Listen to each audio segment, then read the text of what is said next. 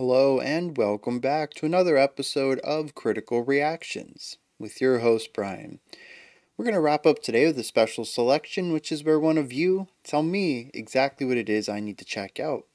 Today's special selection comes at us from Peter. Hello, I have a very unknown band with an album here. It is one person, themselves, doing everything on their own from their home studio. This is their latest release, Tema, which is Swedish for theme. The album is completely gapless, all the songs blend together, and the idea of the album is entirely based on recurring themes in music and in day-to-day life. This took about 5 years on and off to put together. Currently, this is an instrumental release, but a vocal version is also in the works.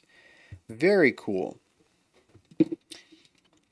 This track is separated out into 12 movements. As he mentioned, it's all gapless transitions between the ideas and is 50 minutes long. So pause the video, grab a snack, make sure you got some water to stay hydrated. Let's dive in. See what Peter's doing under the artist name of Dygn, or maybe Dygn. Let's check out Tema.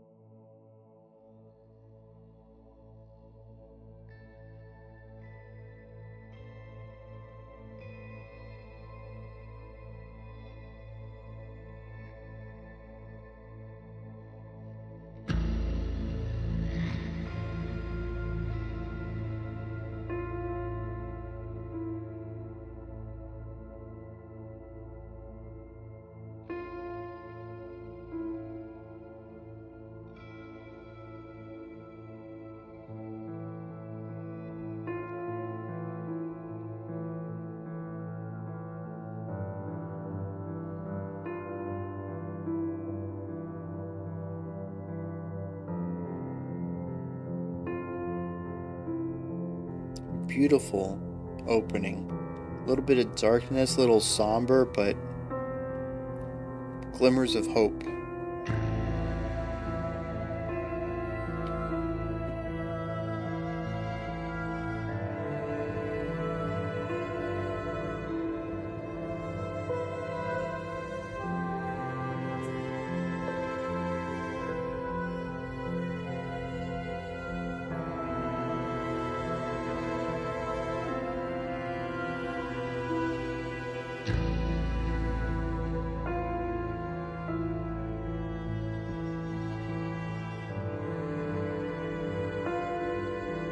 The little hint of bass we got there at the beginning of this section.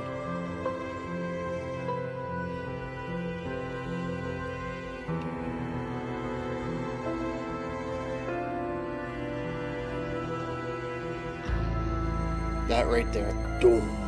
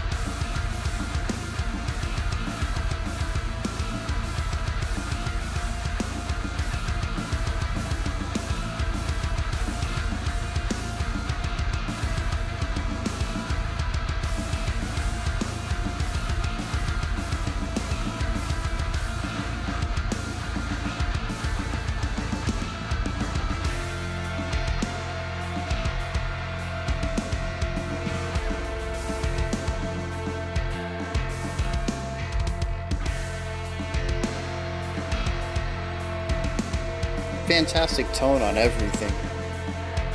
The bass sounds great.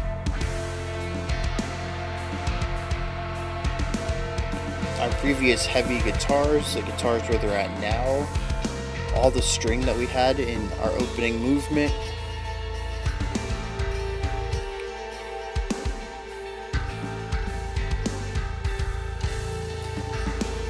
I'm still growing on the drums.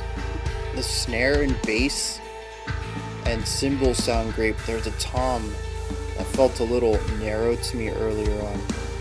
But I think it's just a personal choice. I don't think there's anything wrong with it. Ghost notes on the snare sound great.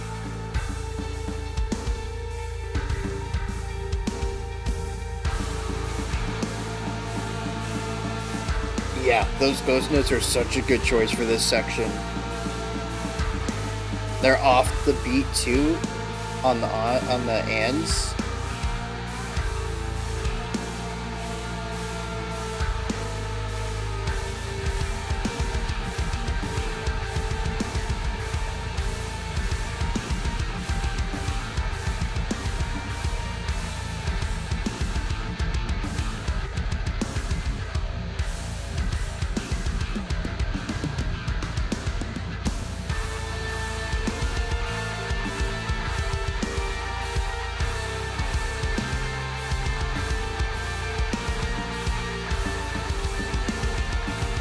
Great atmosphere sitting around the syncopated, gentler ideas from our bass kick and the guitar.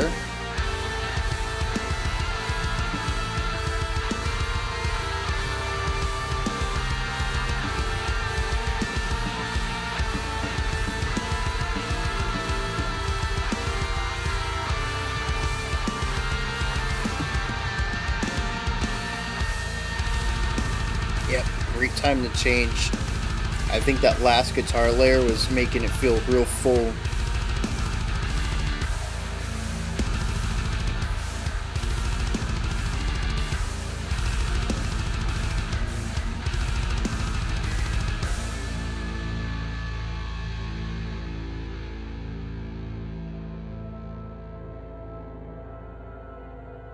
I noticed movement 1 also had this, where the last few seconds of the track were the transition period. I'm curious if that's going to be how it goes forward, or if we're going to see too many songs that where the tracks utilize the metal idea to move into another metal idea, rather than using these ambient transition interludes.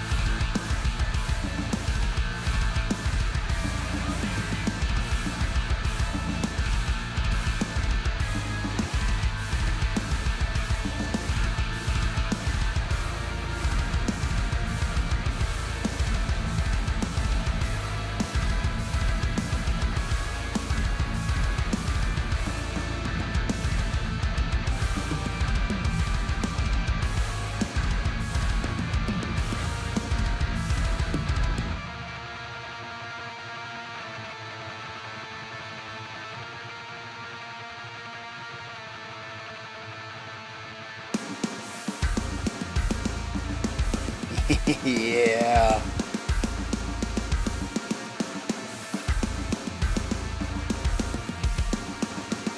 Dude, that bass is just absolutely filthy. It's got so much punch to it. It is so good.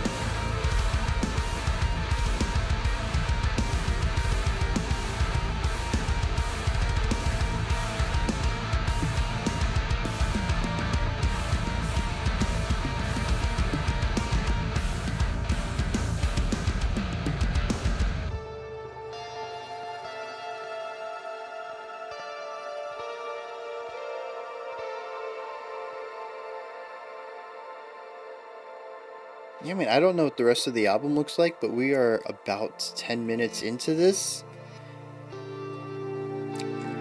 quite impressive for a first release, I think.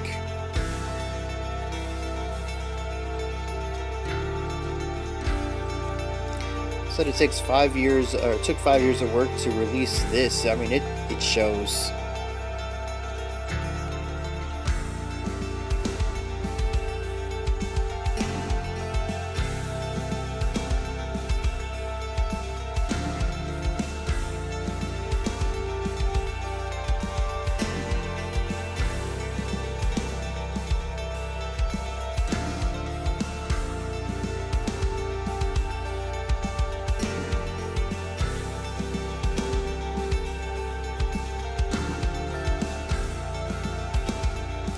It's interesting, you still have that djenty syncopated idea, especially with this brighter guitar over here.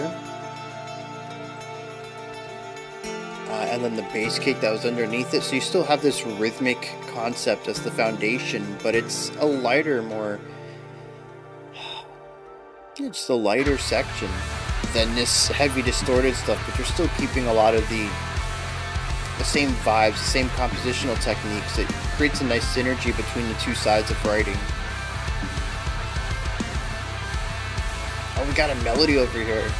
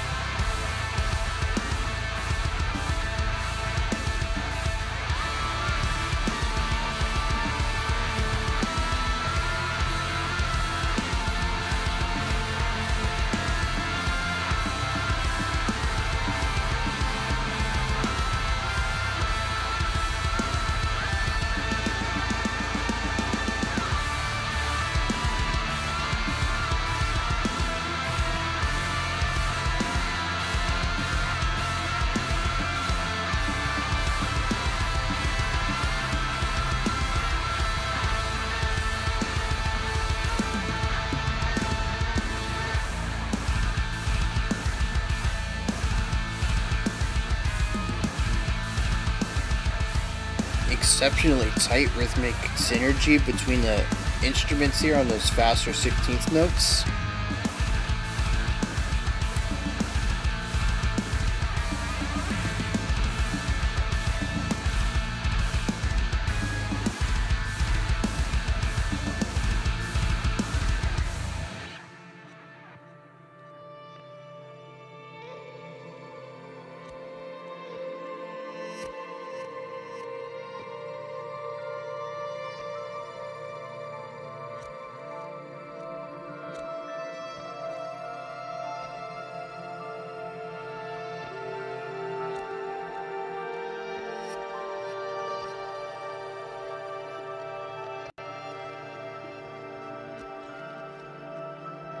Yeah, so these ambient transition pieces feel distinct from the rest of the album, at least so far.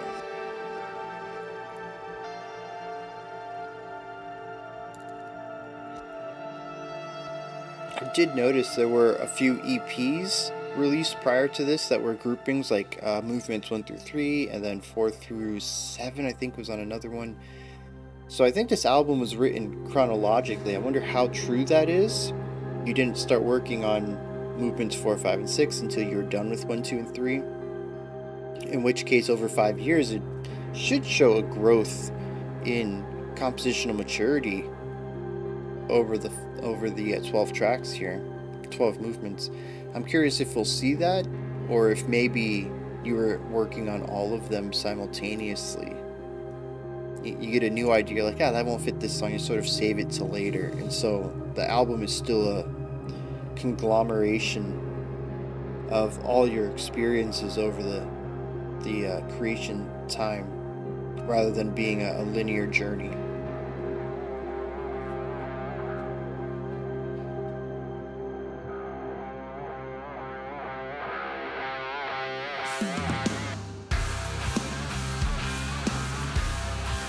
Alright, that's nice. A little bit of a progression of this idea from the interlude.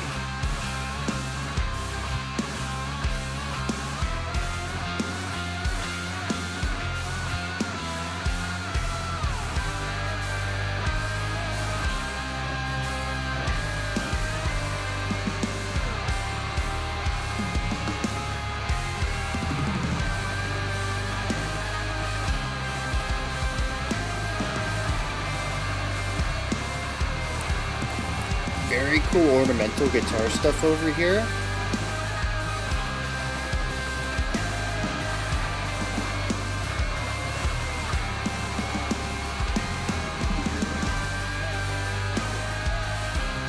Yeah, it's such a simple idea, but it does so much for the atmosphere.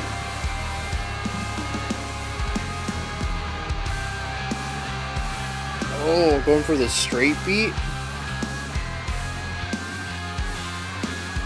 Yeah, borderline 4 on the floor, alternating bass and snare. So good.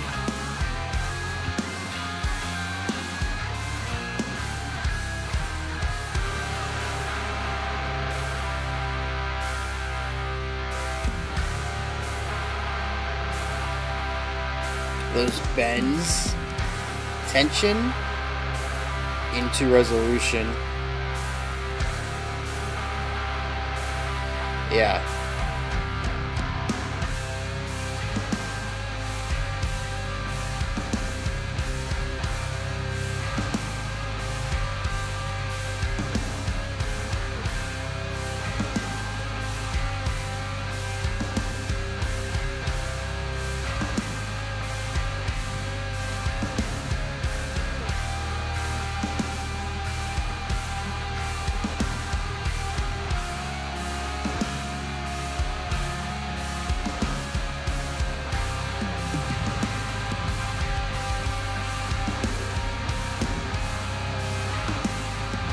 Love how the drums are getting a bit more melodic here than we've heard.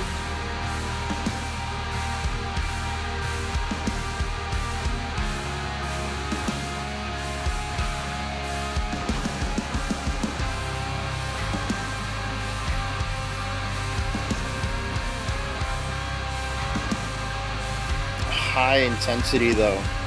I could definitely hear some like belted higher range vocals or some really powerful harshes on top of this.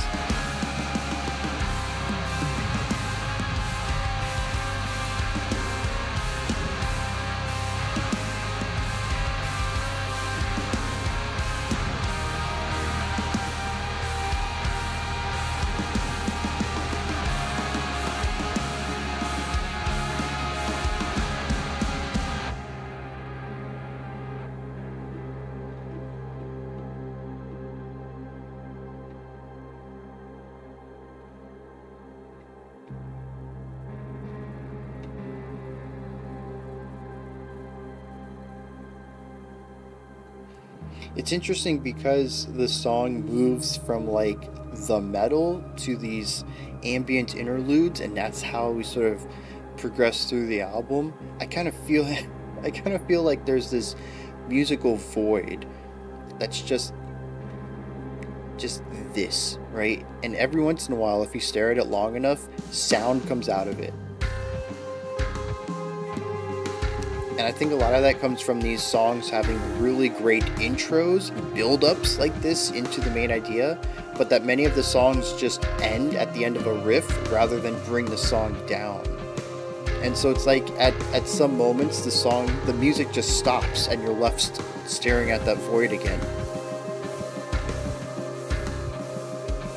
And then out of nowhere, some metal comes out of it. You listen to it for a few minutes and then it just ends. That's the end of that segment. Back to the void. There's those ghost notes. Man, those ghost notes are clean.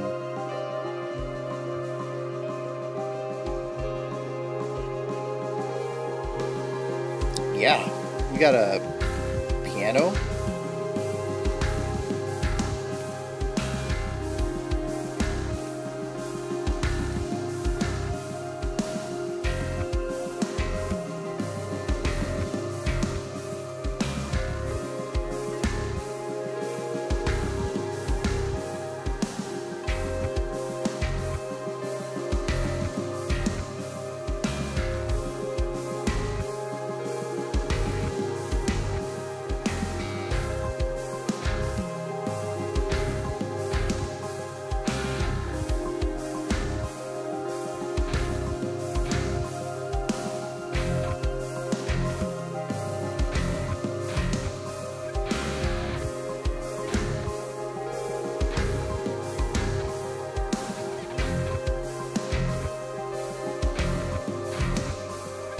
So this almost feels like a transition track on its own as well. We have this one idea.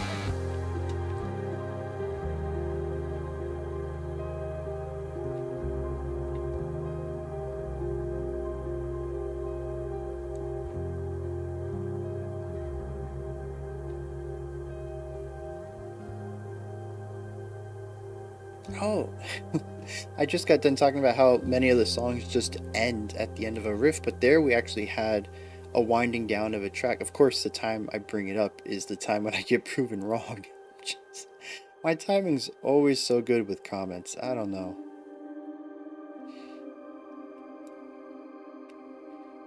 It's a double-edged sword.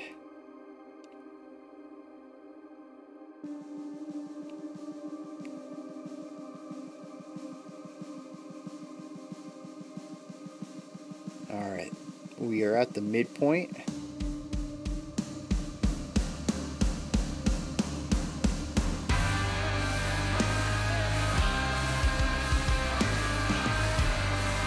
I don't remember if this rhythm is identical, but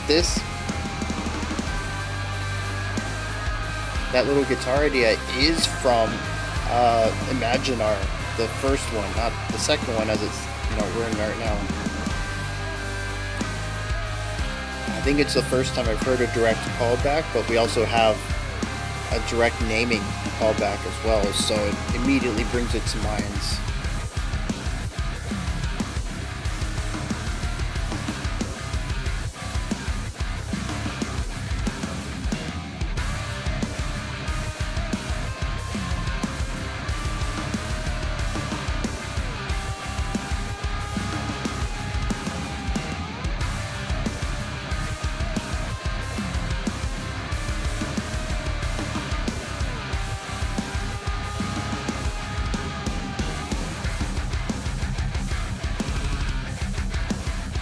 There's those fast 16th notes I was talking about a couple tracks ago.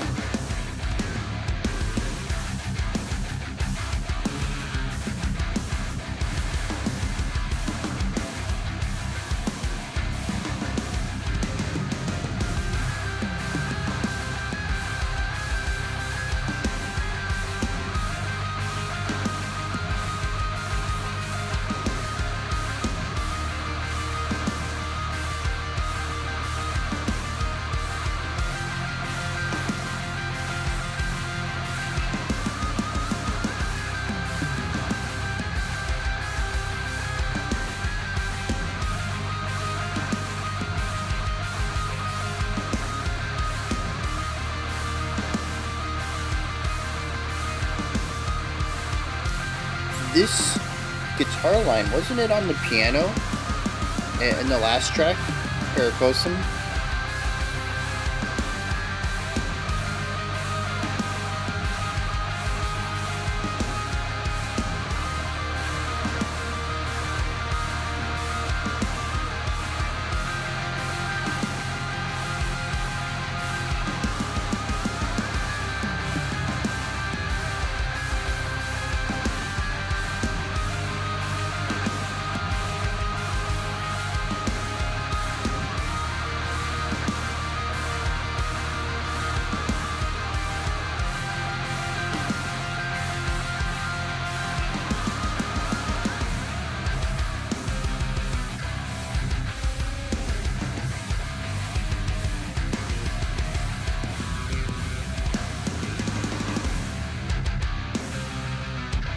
Yeah, you bring out the cymbals and create that vacuum in the top range.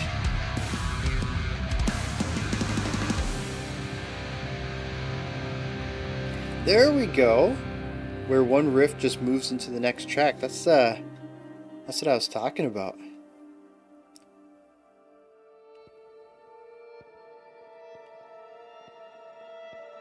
Although interestingly, it seems like this one just has the ambience at the beginning of the track.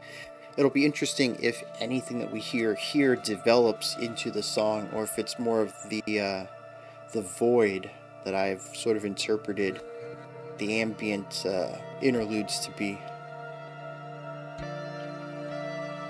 Oh no, we're building.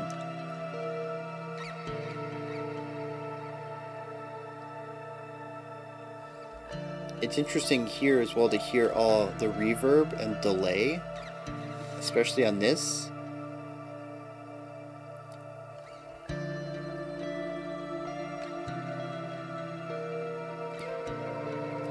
Because the other side of the music can't have that. It needs to be sharp and precise for the syncopation.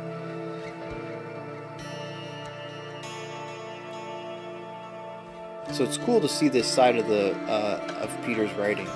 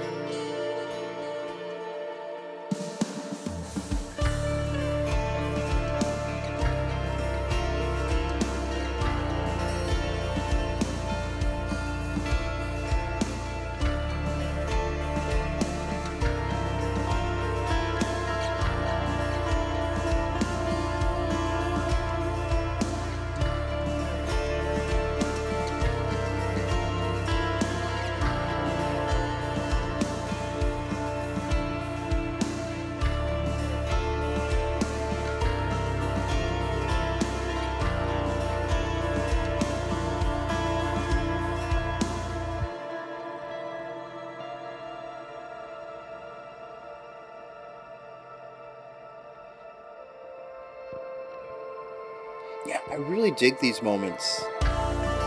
Yeah. We had another track, I think it was track 3, where I commented still keeping the rhythmic elements of the metallic sections, but building a more ambient, relaxed mood out of it. It's a really nice contrast to that super groovy metal, without losing the identity of the album.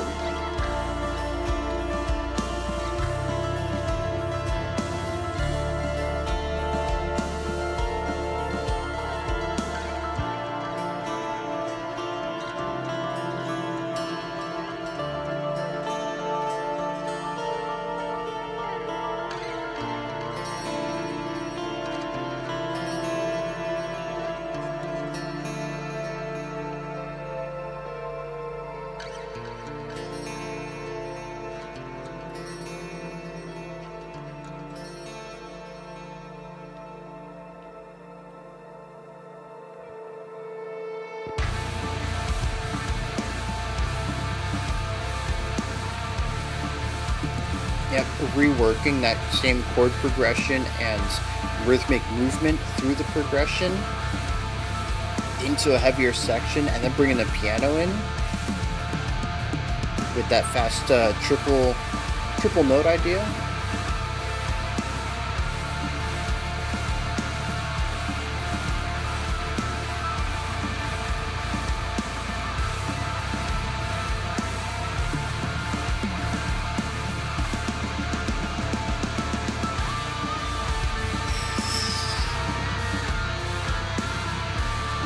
Yeah.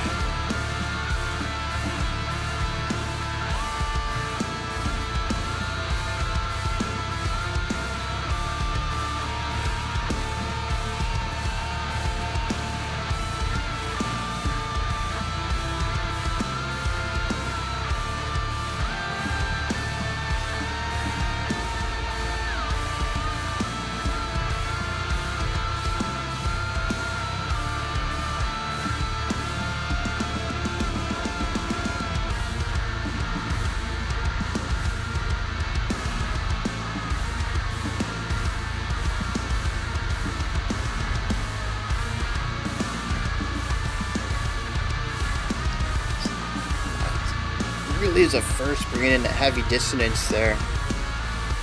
Helps this movement to stand out a little bit from the rest. Just really leaning on that, aren't you?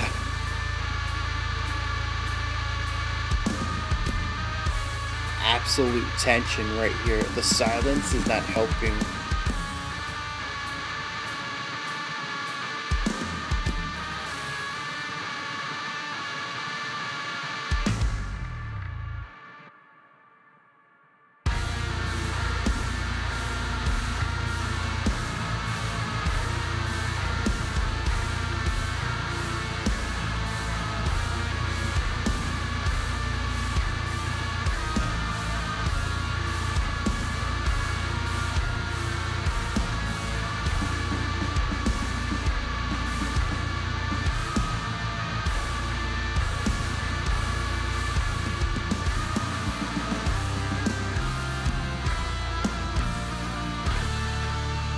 Yeah, a really nice progression there to pull us out of that.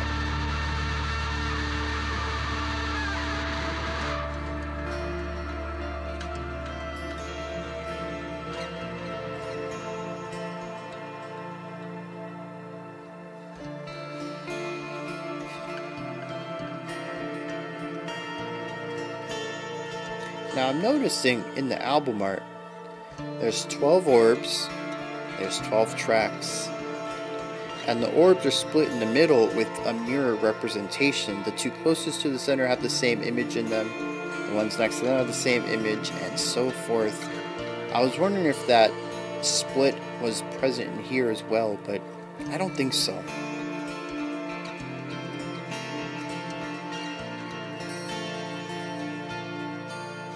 Yeah, just a gorgeous idea here. And another one that's moving right into the next track without an interlude.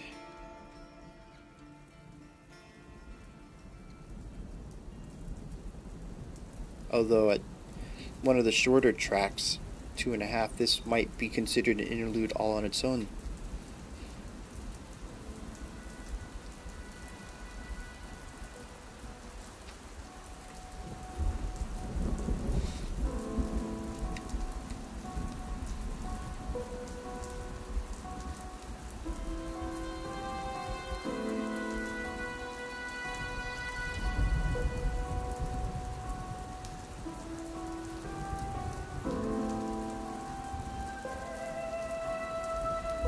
Really great spatiality on the rain.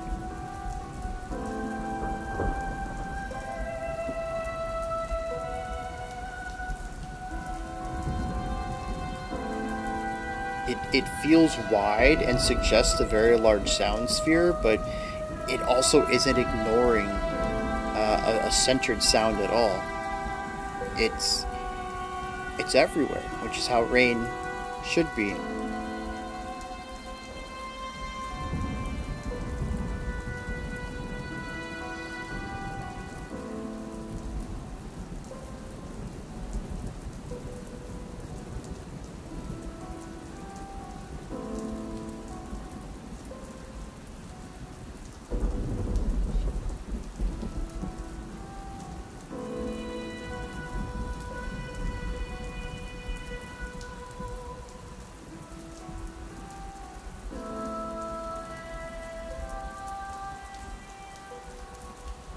I do like how this song isn't really going anywhere, it sort of just is existing. It's called Limbo.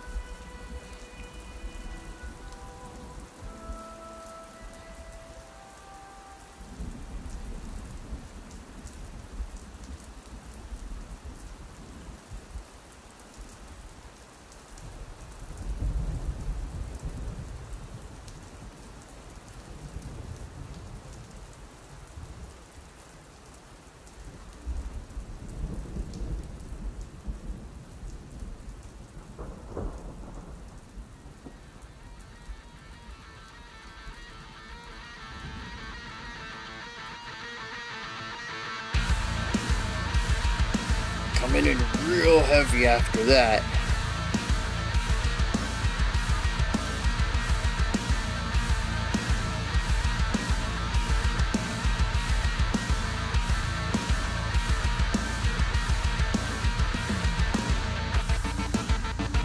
Oh, yeah. Yeah, give me some of that. Got some kill switch up in here.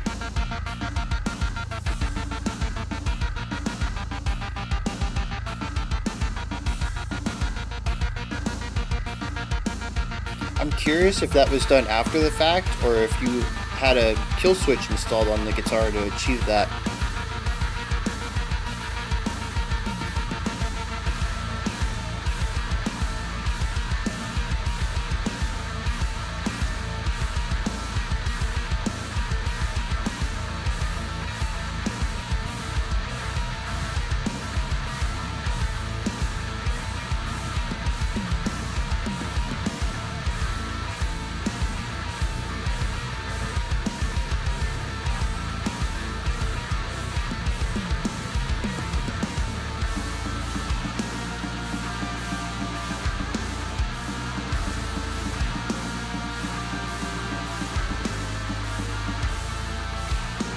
I don't know if I can really call them ghost notes in this track since they were still quite present.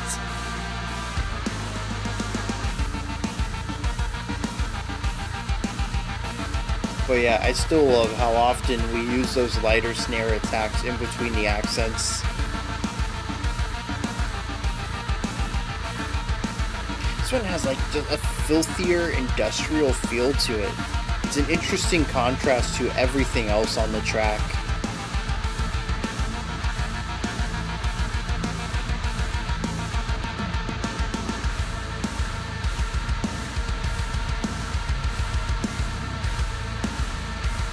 Just really laying into this tension at the top of the track, this dissonance.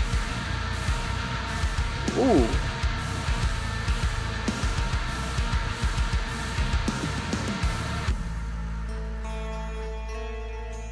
Interesting rhythmic decision there.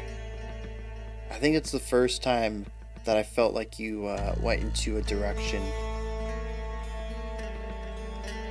that felt uncomfortable rhythmically.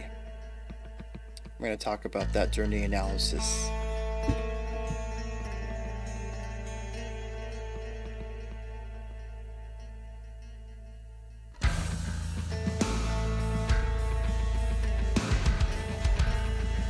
Yeah, using the palm muted hits in the same way that we've heard the ghost notes on the snare used in previous sections. Really nice way to adapt something you've written a few times and utilize in a different manner.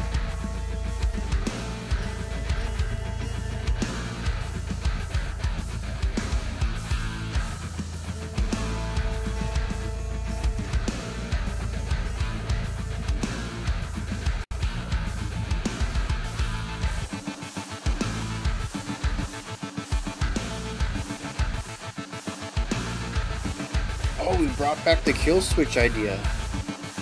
Okay. I don't know how I missed that.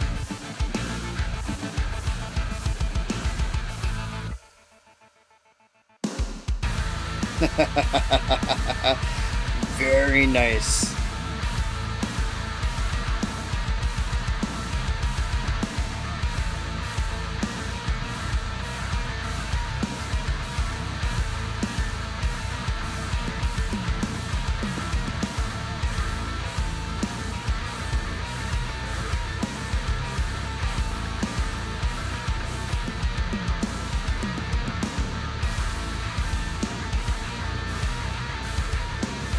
There we go again with that.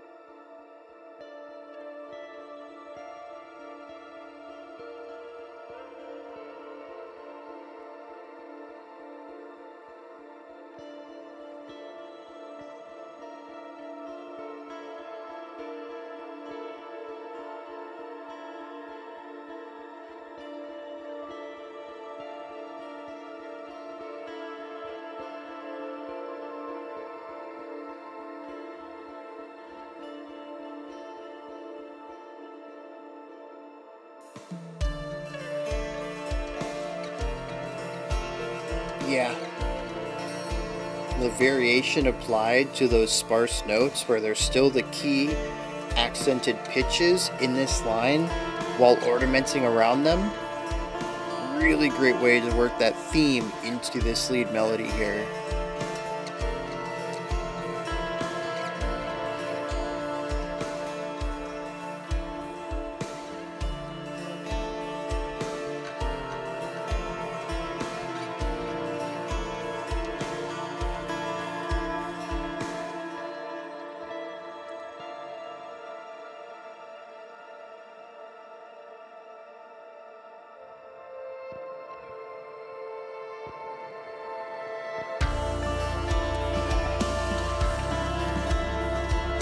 melting over here. This is gorgeous.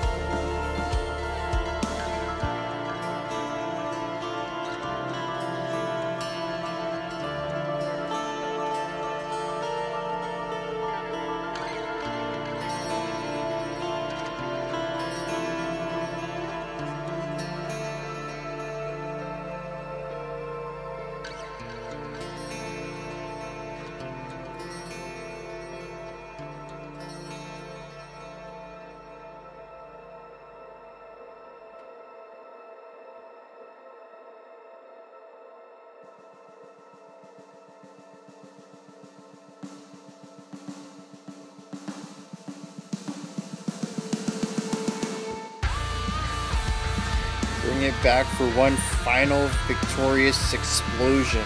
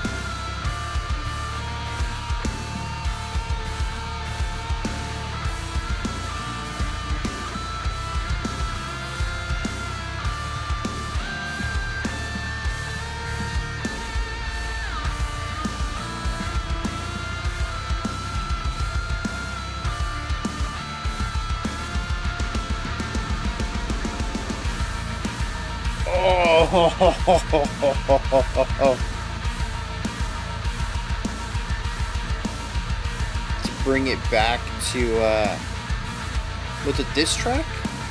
I think it was also Movement 8 though that had this.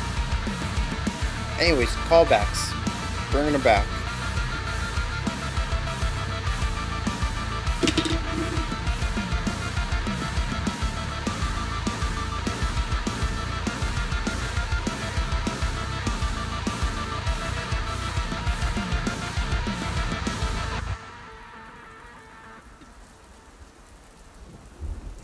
And our final transitory ambient section.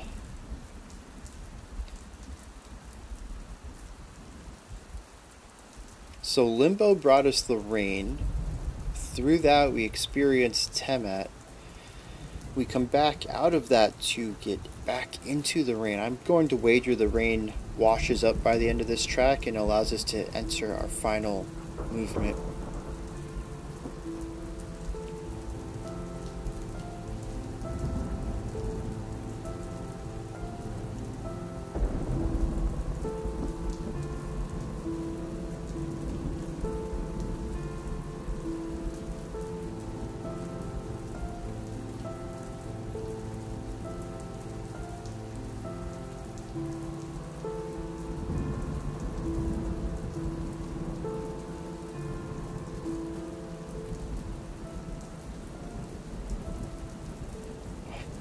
My guess was wrong.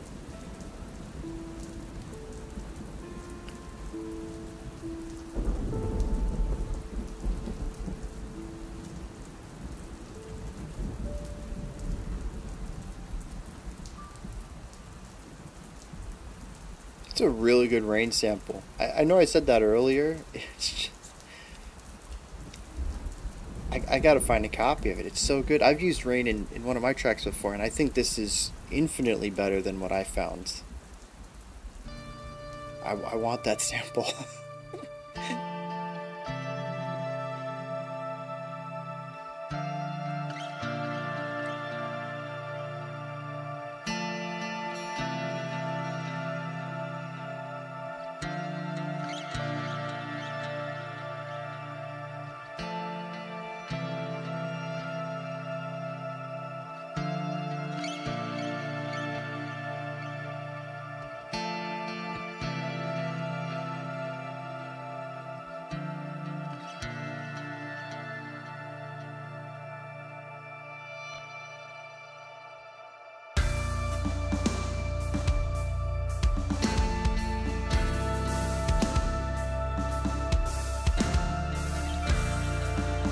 So I can see how this could expand into something heavier, but I think it'd be really cool if we just kind of ride this beautiful ambience out of the album.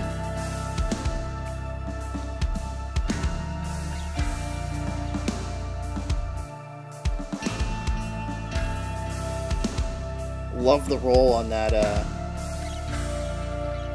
I don't know what that cymbal was. It sounded like a hi-hat, like it was vibrating against another cymbal, but it's felt too big, too bright and shimmery to be a hi-hat.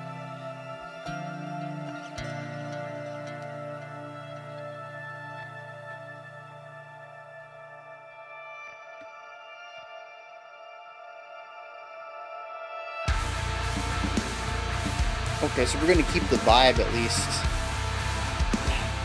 Total chord progression difference from the last few tracks in their heavy sections.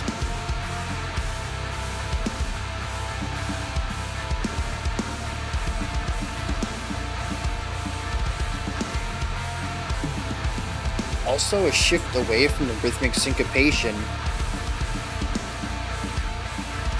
We do have the drums playing syncopated, but our guitars are straight rhythm. Just constant eighth notes.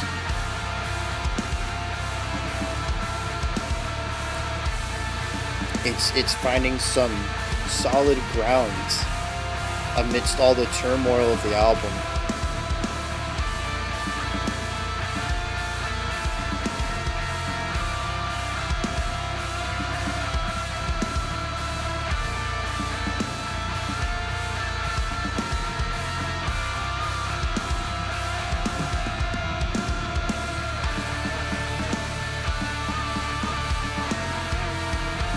Oh, bringing this back. What was this, track 5?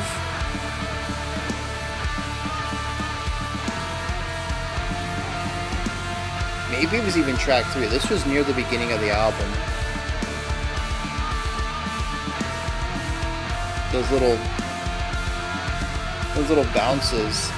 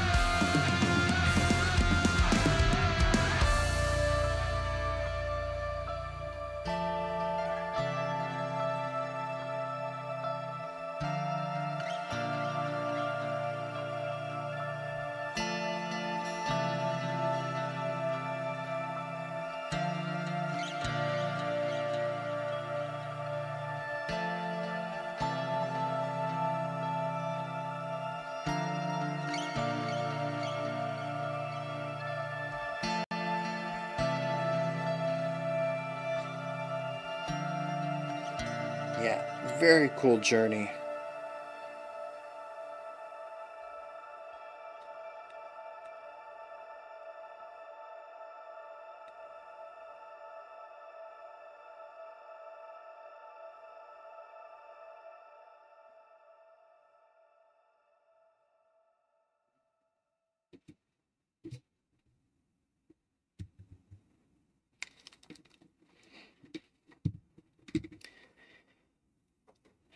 Yeah. If you're still with me here, you listened to the whole 50-minute track with me. I wrote down a lot of notes. We probably have another 20 or 30 minutes of analysis ahead of us. Maybe, I don't know. Maybe I'll get through them a little quicker than I imagine. I have quite a few topics, though, I want to touch on. First, being just how everything is constructed. There's obviously the djent element to it, that hyper syncopated rhythmic idea that utilizes the syncopation against a backbeat to create juxtaposing rhythms, juxtaposing lengths between the melodic rhythm, the one that's bouncing all over the place, and the static backbeat.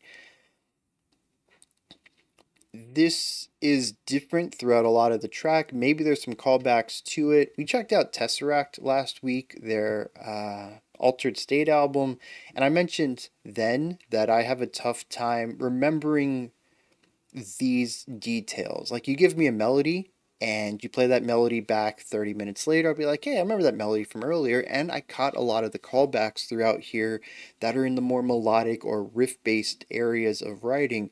But when it comes to these rhythmic elements, as I mentioned during the Tesseract one, it all sort of just blends together for me. It's like, oh, that's that groovy, djenty, syncopated stuff.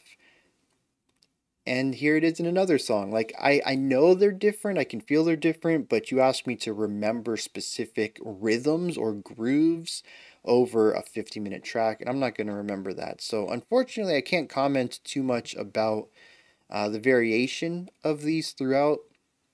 I did find some of these sections that were purely groove to be a little bit not my cup of tea, but we're going to touch on that in a second because I don't think it's necessarily a problem with the composition. It is a subjective thing, of course, but there is a very key part of context we're not looking at yet. But those were a bit far and few between. A lot of these tracks found ways to embellish on top of that. Very few sections, that was the key element once we reached the halfway point, at least. The first half of the album did rely on these ambient metal syncopation sections that just had these elongated moments of the djent, and that was all that was really present. As the track progresses on, we get to the back half of it, into movements 7, 8, 9, 10 especially, we begin to see less and less of these djent-oriented sections and more elements where the rhythmic groove is an underlying function of stuff above it. And the stuff above it is what I really enjoyed about it. It's what made me, well, I'll be honest, the first half of the album, we hit like track 3, I think it was, and I was like, okay, I've got a feel for what this dude's doing with his music. I'm starting to understand, where his tastes are, where his influences are, and what the general language is going to be. It spices it up here and there, of course, and, track 4 was our first major interlude as a song. So we got to hear some of these more ambient sections, but like the metal section, I was like, okay, I get this, I see what we're doing here. And I was like, okay, if the whole album's like this, it's going to be good. I'm not going to have anything bad to say about it, but 50 minutes is going to be a lot of just this djent. And, I'm glad to say that the back half expands on it in multitudes of ways that work really well for me, where I almost forgot that I had these thoughts at the beginning of the album. Like, oh, I might not make it. The back half of this album went by so fast. I remember looking at my timer in the corner, and it was like 11 minutes into the recording, 15 minutes into the recording, 20 minutes into the recording. I kept checking like every 5 minutes. And then after like the 23-minute mark, the next time I checked, we were like 47 minutes in. I'm like, dang, we only have like 2 more tracks to go. Where'd all that time go? The back half is, to me, it's more filled out. The ideas are more present and have additional complexity and depth to them. There could be a thematic reason for this. It could be the purpose of the song to start out on a more simple concept and build from there. It could also just be something that I had thought about earlier. If you write a song, which a lot of these tracks I do feel are distinct. We'll talk about this in a second. You write a 50-minute song over 5 years, and your skills are going to change over that half-decade time. It's a very long time. And as I mentioned, these tracks were released in order, at least by groupings. The first 3 movements were released, the second 3 or 4 movements were released in their own EP.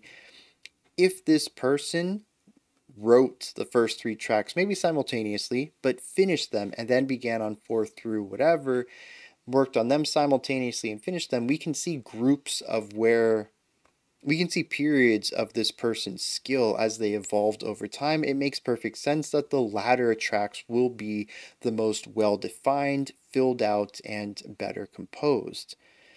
Better's the wrong word. I feel like that's a bit too objective. more too subjective. They're more densely composed. The density is what drew me in personally. But I don't know how that came about. I'm curious then if it was just something that happened as the skill level rose, or if it was intentional to start out more shallower at the beginning and maybe even planned on it. I know this is going to take a while. I know my skills are going to adapt and change and grow. I want this album to start simple where I'm at and show my growth over the time, possibly. And maybe even eventually, when the lyrics get added to it, that topic, that theme of growth is baked into it in such a way that it's just really strong synergistically between the lyrical themes and the musical themes as the character or the lyrical topics expand in depth. The music does alongside it. That would be very cool, actually. By the end of the album, though, movements, what is that, 8, 10, we just, even 7, there's so many layers going on. It is just absolutely gorgeous to listen to this stuff. There's the drums, and the drums are everything. There's so much drum work going on. Even all the ghost notes on the snare, just always something happening there. The bass is large and punchy. The guitars are sometimes rhythmically oriented, leaning into the same stuff the bass and the bass kick are doing, but also there's usually like 3, maybe 4 ornamental guitar lines going on where they're just filling up all this space with sounds and textures and little riffs and ideas, and it just sounds so fully fleshed out, I think is the word I want there. There is one thing missing, again, foreshadowing for a future topic. But for the most part, I feel like as far as atmospherically driven music, we've really reached the cusp here where anything more could become a bit cluttered. It would definitely take quite a bit of work on the engineering side to add more. And I even mentioned this early on. I think it was track 2, where we had a few layers added on, and then we moved to a new idea entirely. And I was like, yeah, that was a good time to move on. I don't know what else you could have added there. I was really running out of room. It's just, Peter has a really great perception of the space that his sounds have and how much room all the instruments are taking up and when he can fill things in and when it's time to move on and remove ideas. And that's consistent through the entire album.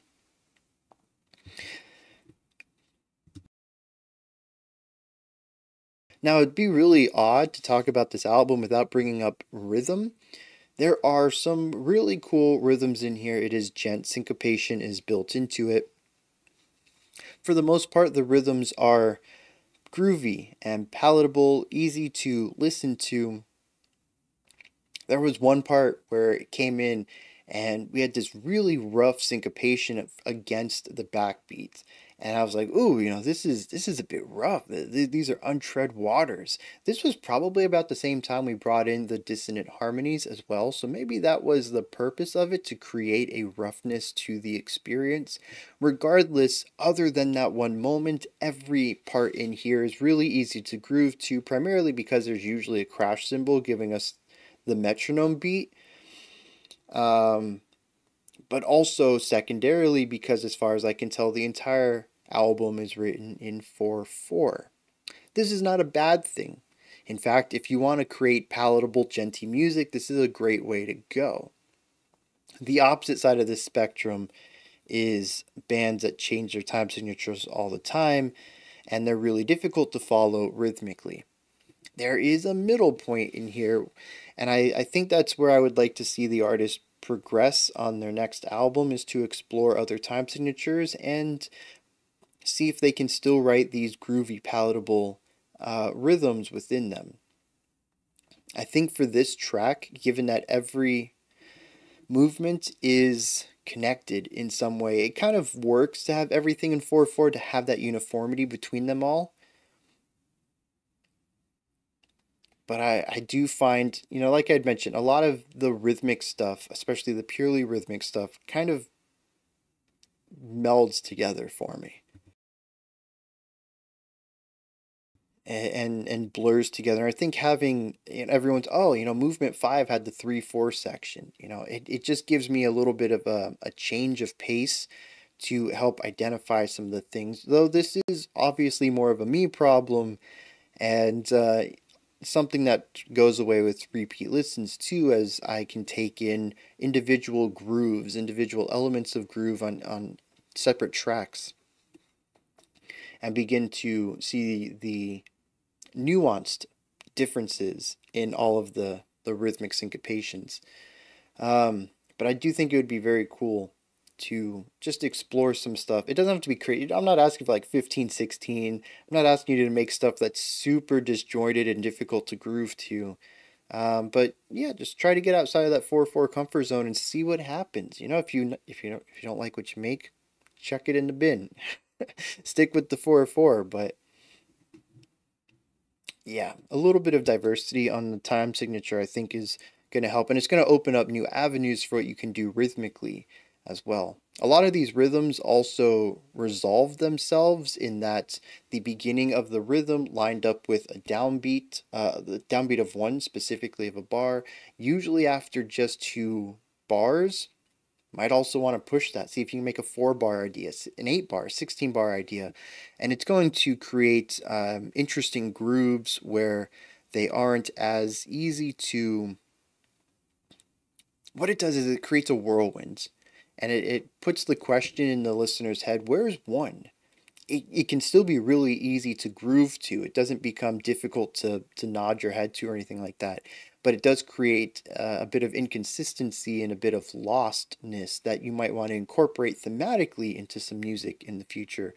And, the usual disclaimer, maybe that feeling isn't something that is designed to be in any of these tracks thematically. But yeah, just a little bit of rhythmic changes here and there, I think, would add a little bit of diversity on that front.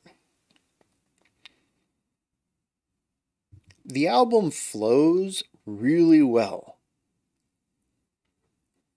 Oh, something else, and this kind of works with flow, but also with possible increase of skill over the production period.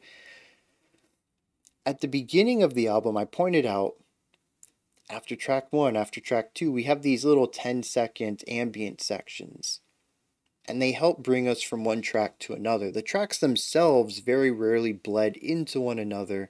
It was these, from an outside perspective and initial thoughts, sort of a forced way to chain the songs together, because the meat of track 1, the meat of track 2, and the meat of track 3 didn't really intersect in any meaningful way, but they were forced to be run on gaplessly because of these interludes. I don't feel that way anymore. The interludes have a storytelling reason, at least for me. We'll get to that in a second. I feel like I've said that a lot today. But we see less of this as the album goes on. More of the tracks run into each other. The riffs that end a song lean into the beginnings of the next song or movement. Again, I don't know if this is purpose driven or if this was just he became more comfortable with the project over the 5 years and stopped using that. Maybe it really was a crutch at the beginning and he felt he needed it less towards the end. I don't know, but it is a pattern I picked up on and I appreciate it. If it wasn't intentional, it shows the growth of the artist, but if it was intentional, it also shows diversity between the first half and the second half, and I've already shown some parallels about how this album changes over time compositionally, and this could just be another way of showcasing that. Either way, I think it's fantastic that the album ended up this way, regardless of how or why it did. But everything does flow together rather nicely. There's highs and lows within each song individually, but even the tracks themselves create highs and lows within the album's flow. Not just between some of our more ambient tracks like Limbo, but also having varying elements of aggressiveness in the metal side, varying levels of depth. How many layers of instruments do we have in some of these songs? Some are less than others. How much dissonance do we have in here? Many of the songs are fairly consonant harmonically. They have their own chord progressions that explore their own emotions, but they're all fairly consonant in that the notes work well together. But there is two songs. One was the initialization of this idea, and the other was a callback to that movement. Heavy use of dissonance in it, and the dissonance was paired with eventually silence, where we had just that dissonance, like a warning alarm going off, and then these drums that came in every other bar or something like that, building the tension and anxiety of this section. So yeah, there's an exploration of ranging levels of heaviness and weight and tension and aggression and dissonance throughout this as well. I feel like overall, the album feels like it has a consistent idea of where the listener is at and where they need to be taken to. It's not just a continuation of the same ideas over and over and over through the entire song. There's an understanding that there should be a pacing to a 50-minute work of art, and that pacing is employed over the entire work, not just within each song itself. It's just fantastically paced. It really, at the end of the day, everything works well together. I still like my theme of the void, especially towards the beginning, but hold on, this gets good. We have this hum, this drone that happens in a lot of the ambient parts at the beginning, where sometimes we'll have a little inkling of an idea flutter out and then fade off. Out of this drone, out of this nothingness, we hear full songs. Many of them sort of fade in, explore the song, and at the end of a riff just stop. The song ends and we're left with the hum, the drone once again. This is a sonic void that occasionally and sporadically spurts out sound and music, but it's not something that we always get. This was my experience with the first half of the album. The back half of the album explores this raw, droning ambience less and less. As I mentioned, that was sort of the ambient sounds that carried over between two movements in order to create the gapless playback. We saw less of this towards the end of the track, and so we saw less of these moments of silence. Interestingly, paired with this, the music became more dense and in some cases more chaotic, more rhythmically intricate, more harmonically intricate, and we had instances of dissonance as well. Whatever we were staring at, the activity of it was increasing over time until the hum, the drone, was something we recognized no longer. It was constantly, frequently creating music. I don't know what any of this means. I don't know if it was intentional. I have no idea what the track titles mean, and the lyrics aren't done yet. But just with this experience, it feels like I'm watching a natural phenomenon of noise and sound, and it's kind of cool from that perspective. Again, I don't know what the intention was of this album musically and thematically, but that's what I got out of it, and I quite enjoyed it from that perspective.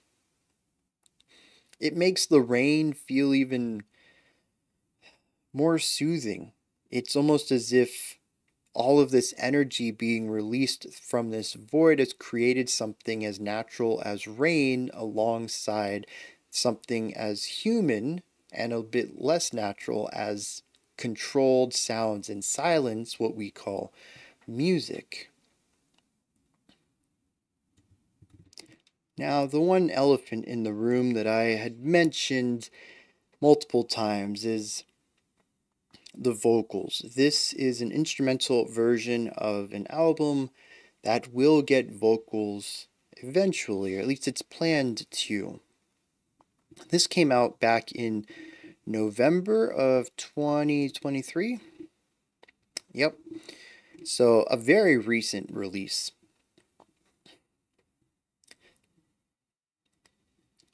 There is room in most of these tracks for vocals, at least again towards the beginning when I found that there was more of an emphasis on the djent and less on the atmosphere and the texture and the ornamental ideas. The back half of the album I think works really well as an instrumental portion. The first half certainly seems to have been made with vocals in mind. There is an area in all the tracks, but more present in the first few, where vocals need to be. It almost feels like the songs were created with this gap in the middle of the track, specifically saying this is where the vocals are going to be placed in the mix. And there is less layers going on at this time because the vocals are supposed to be what the listeners is paying attention to at this moment. Again, I kind of feel less of this towards the end of the album, and I forgot it was an instrumental at one point because while vocals would have would have benefited the song, it didn't feel like they needed them anymore. It felt like the songs were less created with vocals in mind and more created as songs where vocals could be added later. And I think it's a very distinct change in composition technique from the first few songs to the last few. There is a very large difference in songs written with vocals and mind and songs written to be instrumentals. It is why I enjoy instrumental metal, but I don't typically enjoy instrumental variants of metal albums.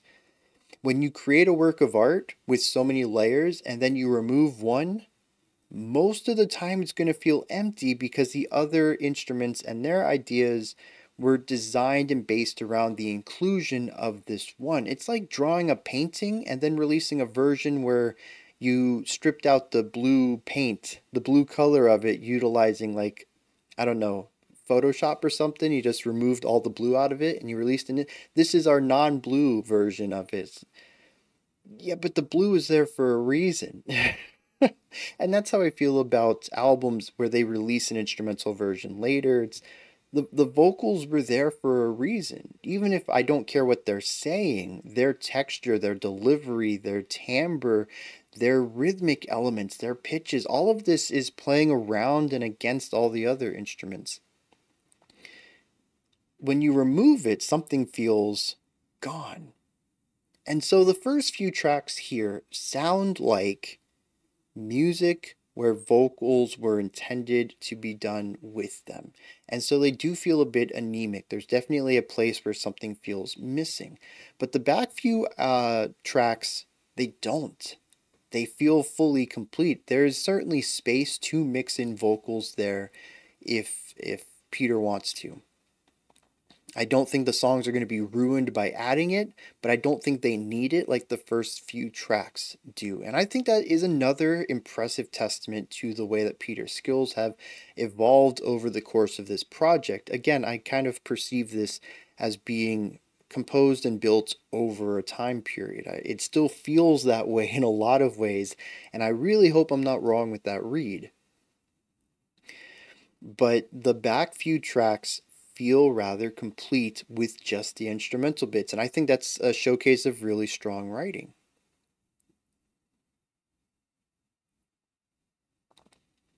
All right, I think that wraps it up. I quite enjoyed this. Right now, this artist has 68 monthly listens, and definitely needs to get bumped up. If you enjoy this, go ahead and I'll put a link to it in the description, which normally I put a link to YouTube one. So it's really not that big of a difference, just where it normally says original YouTube video, it's going to say, listen on Spotify instead. Yeah, if you enjoy it, you'll find that link there. Peter, if you're watching this, you've got a phenomenal project here. I think once you add vocals, at least to the first few tracks, you're really going to hook some more people, and then it's really just about promoting yourself so much of music is about advertisement and marketing. Unfortunately, it sucks. I deal with it too. I think I have a pretty strong channel here, and I don't advertise it as much as I should, and that's probably one of the reasons why it's a bit smaller than I think it should be. Less popular. Um, so like I'm in the same boat as you, I suppose, in my own project. But I don't think there's anything you can really do to the music to improve it. I think it's solid where it's at, and this is going to be a ridiculously strong debut once you release, the full version that you have in mind. Or at least I think you have in mind. You mentioned that vocals are on the way. It sounds like that's your definitive version, possibly. Maybe, I don't know. That's my take on it. But I suppose you could also say this is the definitive, and maybe you're putting vocals on in order to bring in more people because instrumental music doesn't always work for everyone. I don't know. I guess there's two ways to go about that. Regardless, though, what you presented to me here is 100% solid. I have no notes really for changing it. It's it's well done on the production is. I didn't even bring that up. The production's great. All the mixing, just you just got to get it to people's ears, I think. All right. Those are my thoughts on. I meant to look this up. I don't know if it's Dygn or Dygn. Dygn. I apologize for butchering your artist name, Peter. And Tema, the album. Let me know yours. Down in the comments, let me know if you enjoyed this, anything that stood out to you, anything that you'd want to add on to what I said or correct me on. If you have your own perspective on any of it, just let me know. All that stuff down in the comments section. If you enjoyed it, like I said, head over to their Spotify page. Show some love from the Critical Reaction community. Also in the description box, you'll find a link to Linktree. You can find my music here, ways to support the channel, a bunch of stuff. Go ahead and check that out. Above that, if you could, like, subscribe, and ring the bell. I greatly appreciate all three of those.